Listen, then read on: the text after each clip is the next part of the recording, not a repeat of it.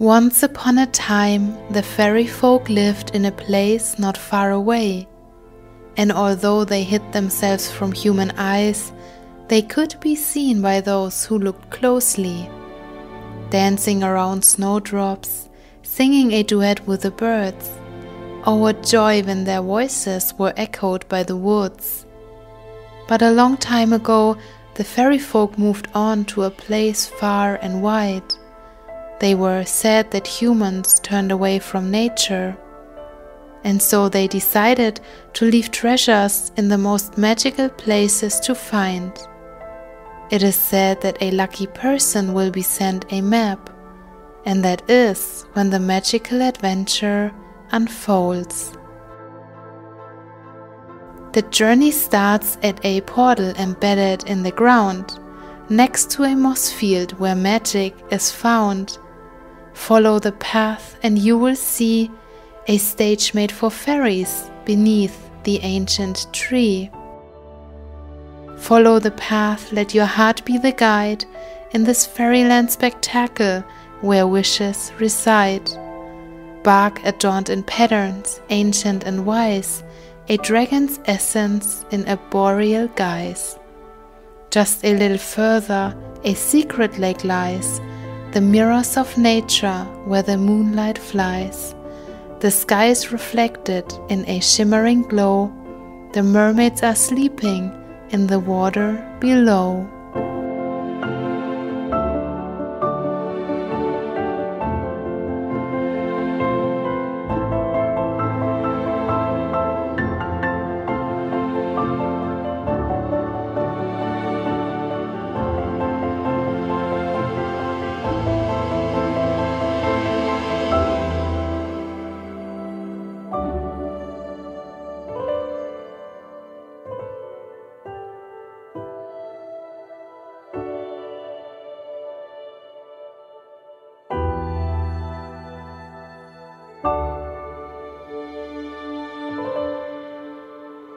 Moss-covered roots weave a carpet below, in the dragon's shadow a tranquil tableau. Continue the journey, let wonder prevail, through realms where imagination sets sail.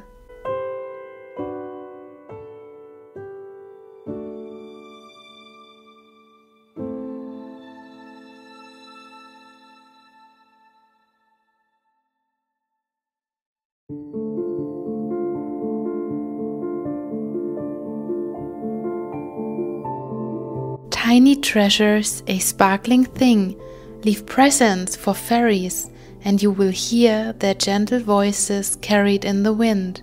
They sing.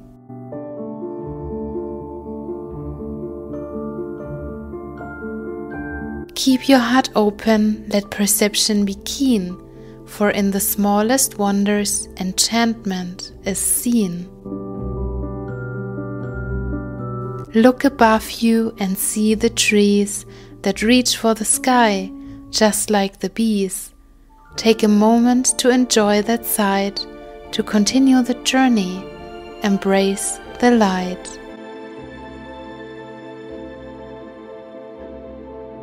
A staircase that leads to a realm where time finds its trace. As you climb, feel the whispers of the past. Each tree a silent witness, standing steadfast in all its grace.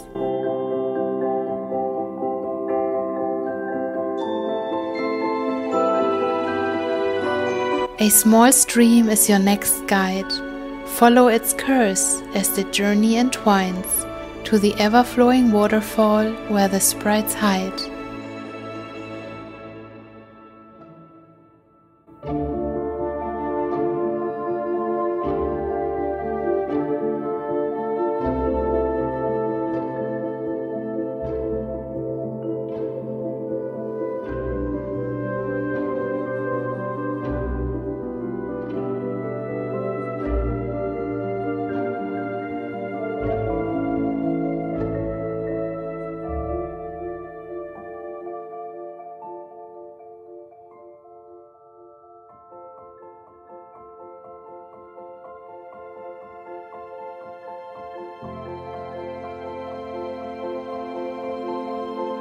A big X on a tree stem marks the sign that you are nearly at your first destination, where adventures align.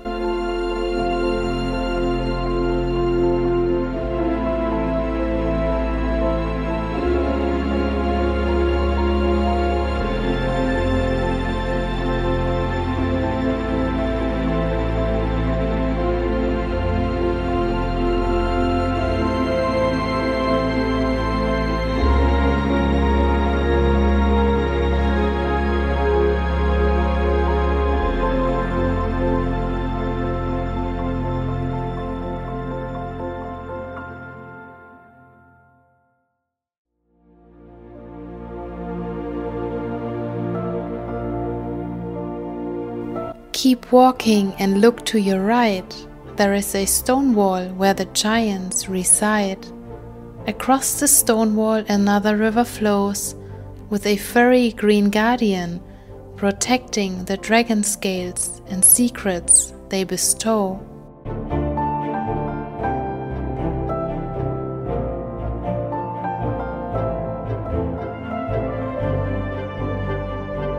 The stone wall holds a secret. Can you find it? A secret map so old no one can tell how long it has been there to lead you to the whale.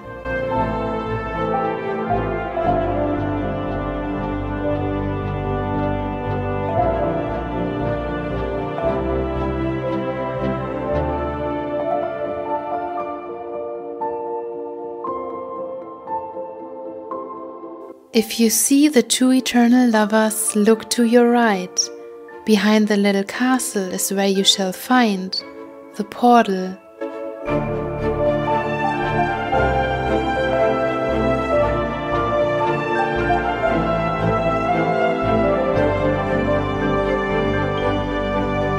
Step through the gateway, brave and free, into a world of endless possibility. Behind the whale awaits the guardian of this forest, standing tall. Next, a field full of thorns, a perilous task. To pass through the thorns, you must be unmasked.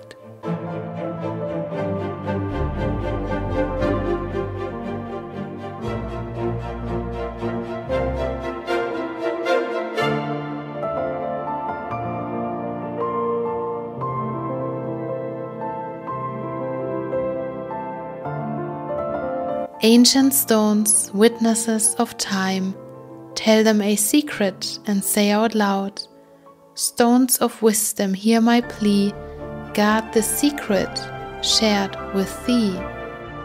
They will send you a tiny guide that will show you the way.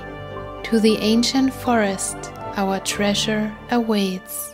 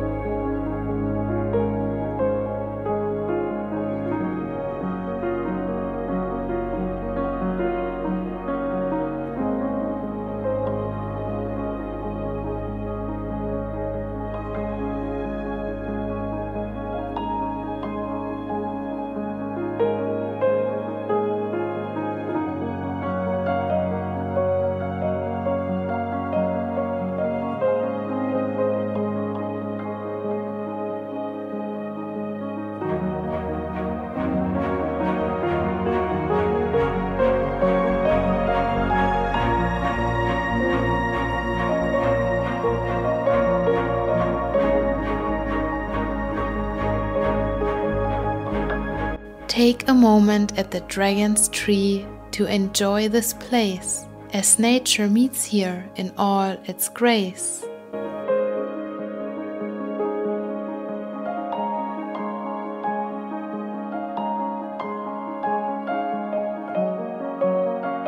Now go north, follow the tree, covered in mushrooms, make your mind free. As for this last mission, you need to be able to see and hear me.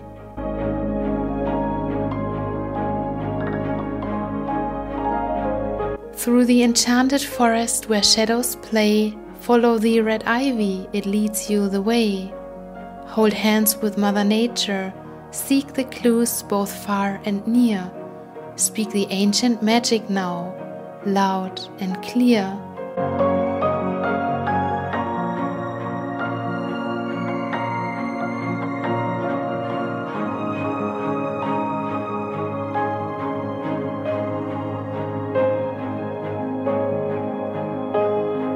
To unlock the secret that is in front of you, your intentions must be just and fair. For the secret's door it will open and show you its air.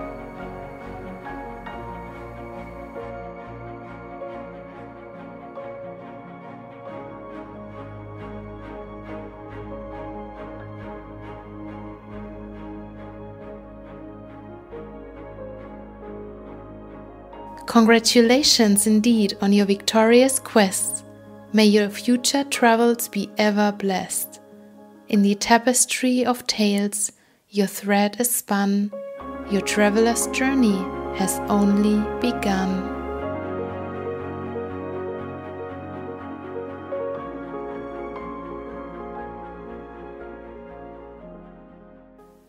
I think this DIY idea is my favorite one of all times. It is really simple, and this box has been sitting in my altar for a very long time, and I thought that now is the perfect time to turn it into a very fairy treasure box. And it is really simple. All you need to do is paint your treasure box in a brown color or whatever you like. And I did not really care if the color looked perfect or not, because I wanted it to look like really ancient and like it has been out in nature for centuries or even thousands of years.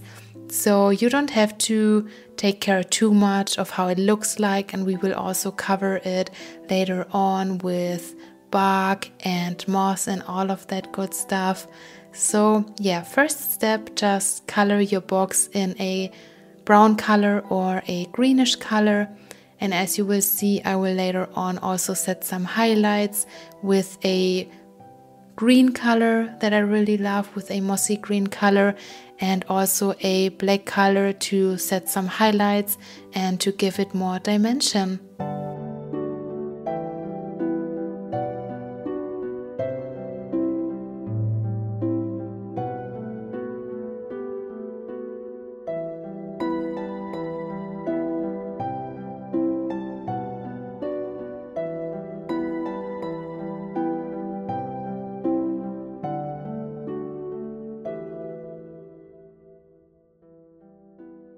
And I feel like it looks not that good on camera, but when you look at it in like real life, it looks really good.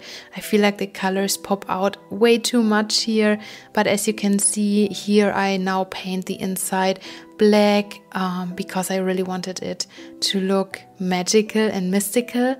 And recently I found that beautiful piece of bark, and actually I wanted to cover the box in roots, but this piece of bark inspired me so much that I decided to make a box that looked like it was growing in a tree. And I feel like that's what fairies would do, right? To cover it up so it's not found easily, but it looks beautiful from the inside. And I was not really sure about the process because this was my first time. So first I started to glue some pieces of sticks and bark on top that I found recently, but I felt like it was too sharp on the edges, like it did not really look good. And that's basically when I decided to cover it in clay, and that's what I'm doing here. I use some PVC glue and basically just put some clay on top of it and make it look smooth and like it has been grown into the tree.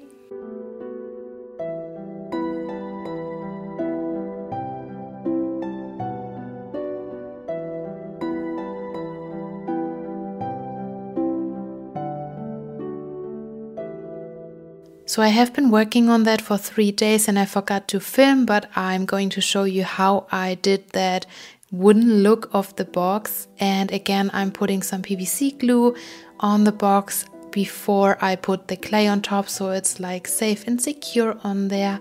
And then I just mold the clay into the form that I wanted to. And this is actually my first time imitating wood. So again, I was not sure how it would turn out. I was also a little bit afraid that it would not look good, because at that point I was like, okay, that's not going to work, or it's not looking good. And I feel like you don't have to try to be too perfect. It's okay if it's looking a little bit rusty and crusty, because that's the look we are going for. It has been in there for like, again, thousands of years, right? So it can look old. And here I'm just smoothing out the clay with PVC glue and water.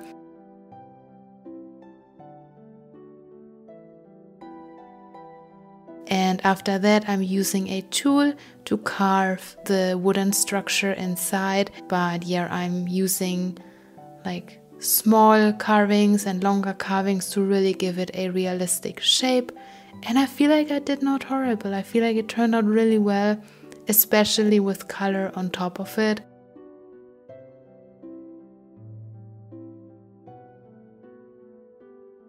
And this is a little tip after you are done with the carving to smoothen out the edges a little bit more.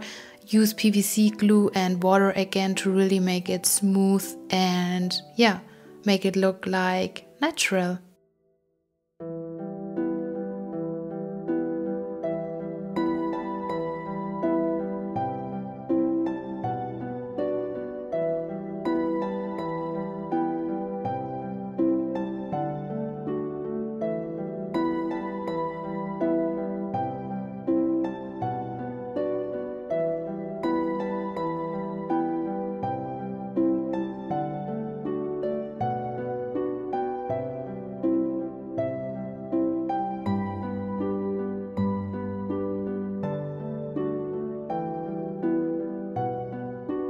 And as you can see, I also put some crystals inside. I feel like that is something that fairies would do because they love shiny things, they love crystals. And yeah, again, I was really inspired by this piece of bark that had a little stone inside and grew around it. So yeah, that's basically my inspiration for that. And now I'm just painting on top of the red clay, and as you can see, it's turning out already much better. It looks way more realistic, and I was so relieved that it actually looked like wood, because again, it was my first time.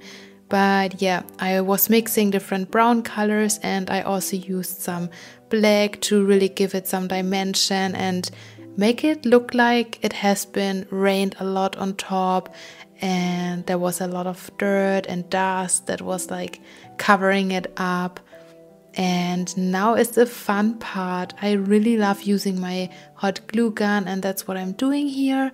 I am using some moss and some more bugs and little cones and leaves that I found throughout the year, because I really wanted to look like that it has been sitting inside of the tree and like leaves have fallen on top of it. So that was kind of the vibe I was going for. And yeah, it's really easy. You can just do however you like it and with whatever you find at home. And look at it, isn't that so cute? I think it turned out so beautiful, and I'm so happy that the color also turned out good. And something I found recently is that piece of wood, and I did not know what I should use it for, and I thought that is the perfect DIY idea. I'm also using a gold hot glue because I feel like that's giving more enchanted vibes. So yeah, as you can see, this will be the piece to open our little treasure box, and I'm putting these little crystals or gemstones on top that I found. So I feel like that is something that fairies would do, like give you little shiny hints and tips to find the treasure box. And actually, when I look at it in the dark and there is like a candle glowing, these little crystals are reflecting the light, which is so magical, and I just love it so much. And I feel like that piece of wood finally has its perfect place. So yeah, really happy with how that box turned out in general. And I was basically just covering that whole box up with things I loved, which are moss, pieces of bark, gemstones, and pine cones and leaves.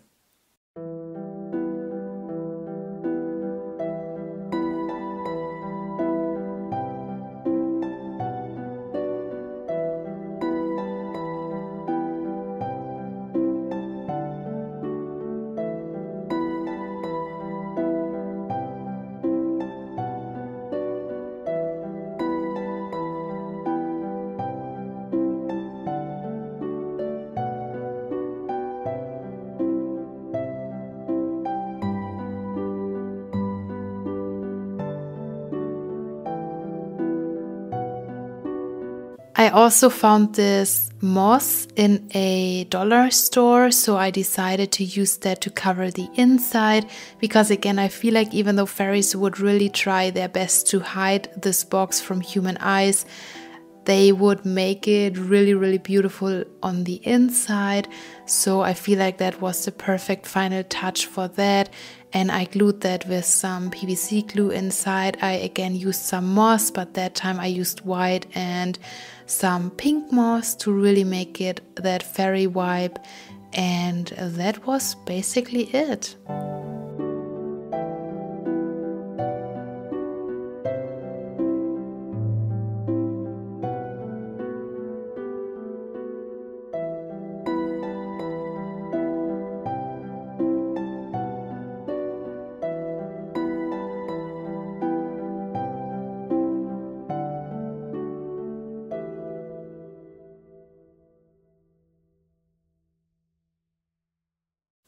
Alright, now let's do the wand DIY. It's basically really just the same thing as I did to the box.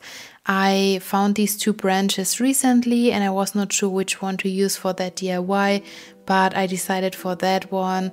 And I feel like if you have a cute stick, it's already half of the rent. And first I decided to paint it in a brownish color to give it again that wooden vibe, because I really wanted it to look like it has been growing inside of the tree as well, or like something that a fairy would make out of a gift from a tree.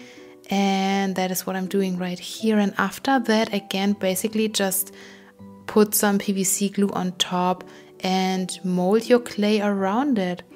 And that is basically it, you guys. That is how I do my wands, and you can be as creative as you want. It takes a little bit of practice, but yeah, again, I don't think it's really necessary to look perfect, because I feel like that's the charm of wands, that they look like old and mystical and individual.